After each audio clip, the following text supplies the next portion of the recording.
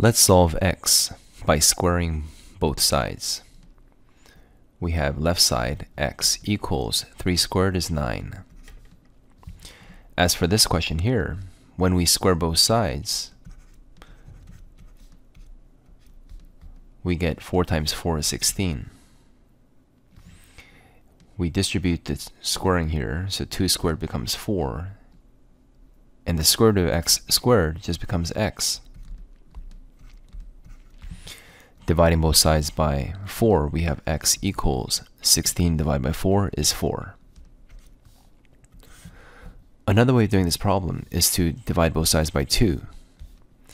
So we have root x equals 4 divided by 2 is 2. We then square both sides. X equals 4. Next, let's solve x by squaring both sides again. We have x minus 2 equals 3 squared, which is 9. We add 2 to both sides, so we have x equals 9 plus 2, which is 11. Let's try to solve this expression graphically. If you know how to sketch the square root graph, it looks like a curve.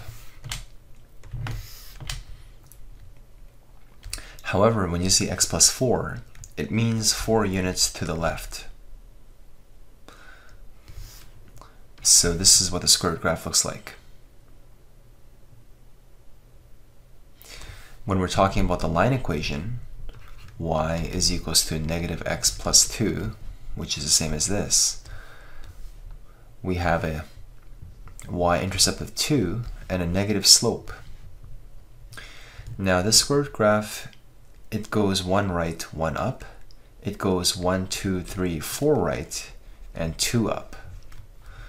So when you say there's a slope of negative 1 and a y-intercept of 2, we have a line that looks something like this. It's going to intersect right here. So to solve this x value, I'm guessing 0. X equals 0. Now the problem is, as you draw this graph, you may not be so confident what the exact answer is because perhaps your drawing is slightly inaccurate. It might be better to use graphing software such as Desmos. So now let's solve x algebraically. Let's square both sides. We have x plus 4, the radical disappears when you square it, is equals to 2 minus x squared. We FOIL this out, we expand it, it becomes 4 minus 4x, because 2 times negative x is negative 2, double it, plus x squared. And let's throw everything to the right, leaving 0 on the left. So we have x squared. What's negative 4x minus an x? It's negative 5x. And the 4's, by the way, cancels. So how do we solve x? We factor.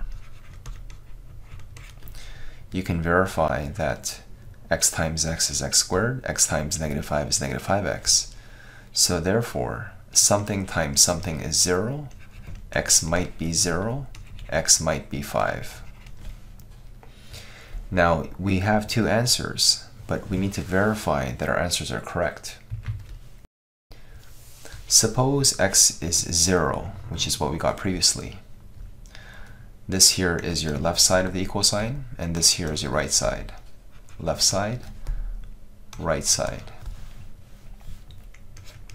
If x equals 0, left side is equals to square root of 0 plus 4, which is the square root of 4, which is 2.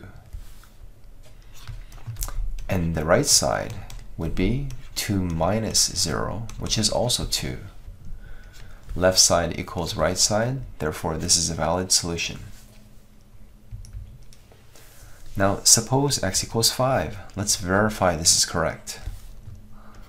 Left side equals the square root of 5 plus 4. This happens to be your x value, which is square root of 9, which is 3. However, the right side is going to be 2 minus x, 2 minus 5, which is negative 3. Left side does not equal to right side, so therefore we reject this extraneous root.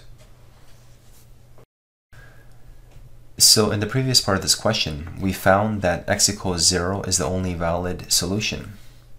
So indeed x does equal 0, but we want to find the point of intersection. We want to find 0 comma the y value.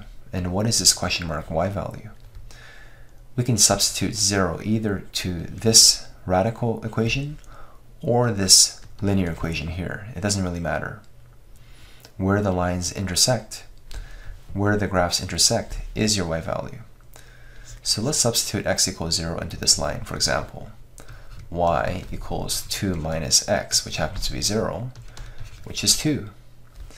And if you happen to substitute into this curve, this nice radical, we would get y equals 0 plus 4, all square rooted, which is 2. So either way, the y values are tied for both graphs. So the final answer for the coordinates of the point of intersection is 0, 2.